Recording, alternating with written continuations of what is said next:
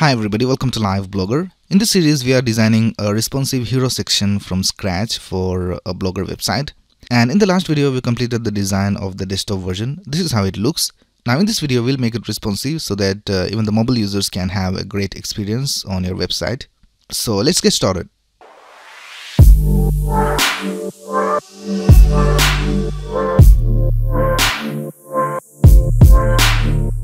So here I have reduced the width of the browser window, and this is how it looks right now for the mobile version. So it doesn't look nice, everything seems cluttered.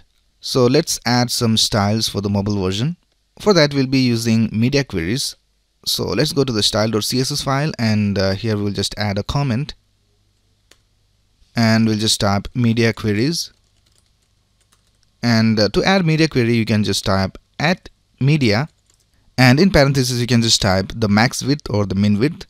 So here we'll type max width of we'll just keep it to 600 pixels. So if the width of the window is less than 600 pixels, then whatever style we have over here inside this block will be executed. Now to test that out, let's just type asterisk, and we'll just type display none. So if we are less than 600 pixels in width, then everything should be hidden from the screen. So we'll just type display none, and now we can see that nothing is being displayed on the screen.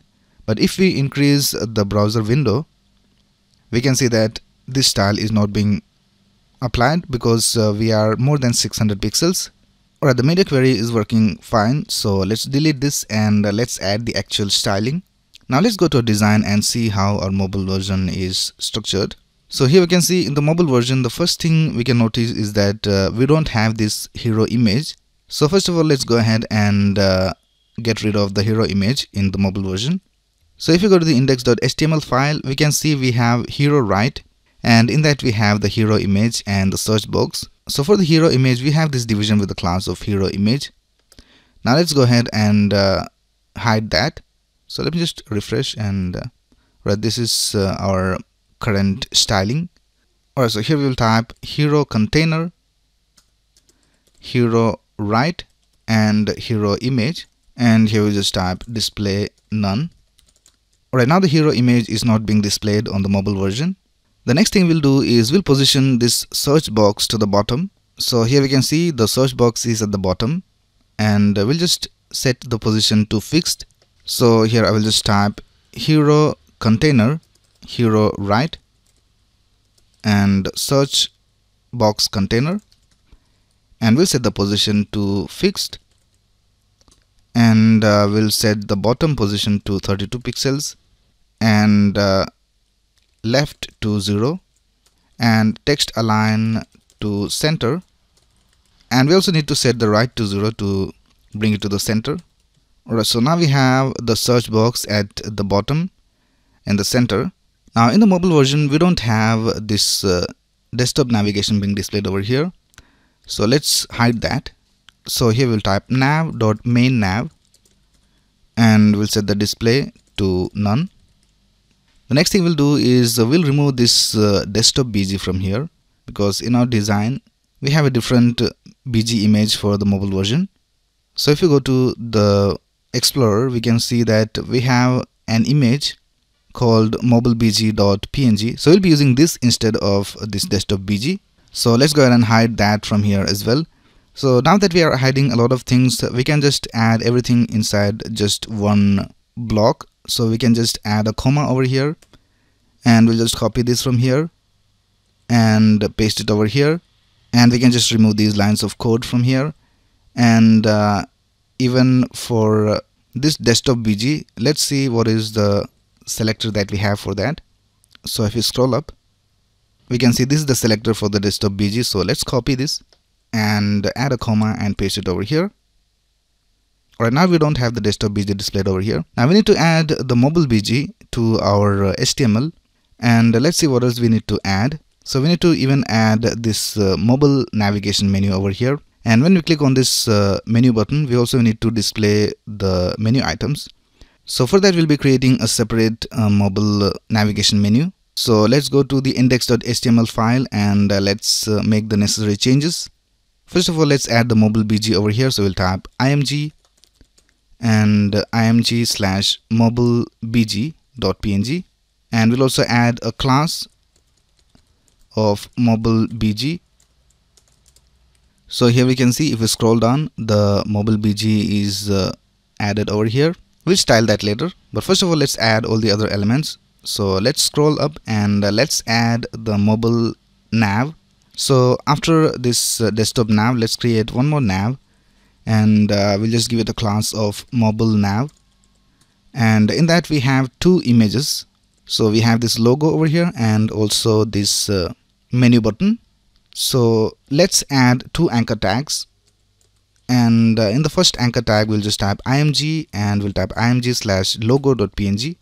Now for the menu button, we'll just add one more anchor tag, and here we'll just type img, and I have this image called menu button.png. Alright, we have both these images displayed over here. Now we also need to add all the menu items for the mobile version. So first of all, we'll style the mobile BG and this mobile nav, and then we will add the mobile navigation menu items. So let's go back to the style.css file and let's style the mobile BG. So we'll type header wrapper img.mobilebg, and we'll just go to the desktop BG and we'll copy the styles from that.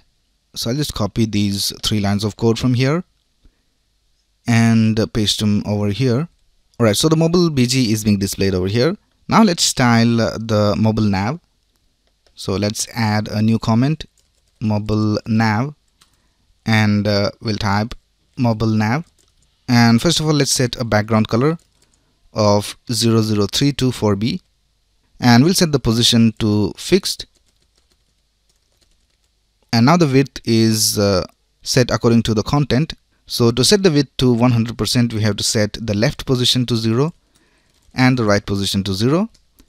And we'll set the display to flex, and we'll set justify content to space between. And let's also add a padding of 16 pixels top and bottom and 32 pixels left and right.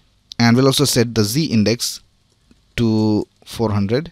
I think this image is a bit too large, so let's go ahead and set the height of the image. So we'll type mobile nav img, and we'll set a height of let's test 50 pixels, and that looks alright. You can set this height according to your needs, so I'll just set it to 50 pixels. Now let's also reduce the font size of some of these elements. I think we can reduce the font size of this subheading. So let's select the selector from here. So I'll just copy this and paste it over here, and let's set the font size to 16 pixels. And we can also reduce the font size of the heading. So we'll type hero container h1.hero heading, and let's set the font size to 32 pixels. I think it's a bit too low. Let's set it back to 48 pixels or 42 pixels. Alright, this looks fine. I think we can set a margin left to this hero left division.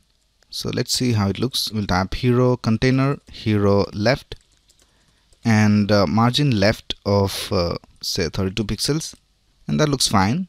By the way, if you want to see how this looks on different mobile devices, you can just right click over here and click on inspect. And I'm using the Chrome browser. So in different browsers you have different options for this. So in Chrome you have this button over here called toggle device toolbar, and when you click on that, we can see that we have different views for different devices over here. This is how it will look on a Pixel 2 device.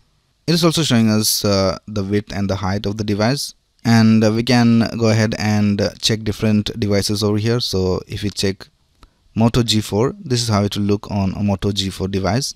This is how it will look on an iPhone 10. So in this way you can check different devices. Let me just change this to Pixel 2 XL. Alright, now it's time for us to add the mobile nav menu items. So for that, let's go back to the HTML, and after our mobile nav, let's create a new division and we'll give it a class of mobile menu items. And in that, let's copy and paste the UL from our desktop nav. So I'll just copy this and paste it over here. And we don't want to have this logo in between, so let's delete this li from here. Now if you go back to the desktop view, we can see that we also have this two buttons for the mobile version over here, and also this mobile nav menu items displayed over here, and we also have the mobile BG being displayed over here. So down here we can see that this is the mobile BG. So we don't want to display all this in the desktop version, so let's go back to the CSS and let's hide all those from here in the desktop version. So let's go outside the media query, and here we will type mobile nav and also mobile menu items, and also header wrapper mobile BG, and we'll set the display to none for all of these. So now we can see we don't have any mobile elements displayed on the desktop version. So let's go back to the mobile version. So let's scroll down and let's style the mobile menu items over here. So I'll just type mobile menu items, and we'll set the height to 100 viewport height, and we'll set the display to flex, and we'll align items to the center and justify content to the center. We'll set the position to fixed so that it will be fixed on the screen when it is being displayed, and we'll set the left to 0 and the right to 0 to bring it to the center. Now let's set a background color, and we'll set it to 003 to 4B, and we'll also set the Z index to 200.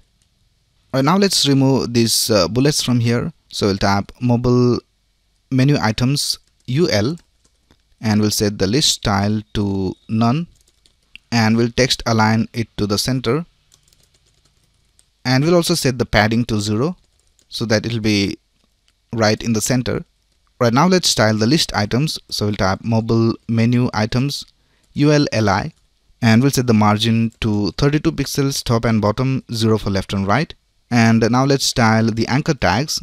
So we'll type mobile menu items ULLIA, and we'll set the color to FC, and we'll remove the underlines. So we'll type text decoration to none. We'll set the font size to 16 pixels and text transform to uppercase, and also set the font weight to bold. Now the thing is, we don't want to display this mobile menu items by default. We want to display it when the user clicks on this menu button. So by default we will set the opacity of this to 0. So let's add some more styles over here, and we'll set the opacity to 0, and we'll also set the transform to translate Y to -100 viewport height. So at the beginning our mobile menu items division will be above the screen, and it will also have the opacity set to 0. We'll also set a transition for smooth animation, so we'll set all to 400 milliseconds. Right, now we will add an active class to the mobile menu items, and when the active class is added we want to set the opacity to 1 and also reset the translate value. So let's type mobile menu items dot active, and make sure that you don't have any space between these two words, because we want to have both these classes applied on the division. So we'll set the opacity to 1 and also set the transform translate Y to 0. Now the only thing we need to do is add and remove the active classes to the mobile menu items whenever we click on this menu button. So for that we'll be using a couple of lines of JavaScript. So let's create a new JavaScript file, and we'll just name it main.js, and we need to reference two things over here. One is the mobile menu items, and the next is this menu button. So for the menu button we will add a class and we'll call it menu button. So let's reference these two things over here in the main.js file. Before that, let's add the main.js file to our HTML. So here we'll type script src, and we'll type main.js over here.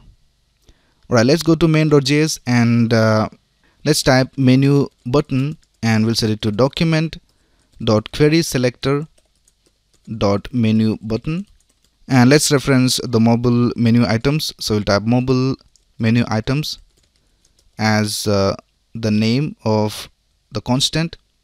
We'll also set everything to constant, and we'll type document.querySelector mobile menu items.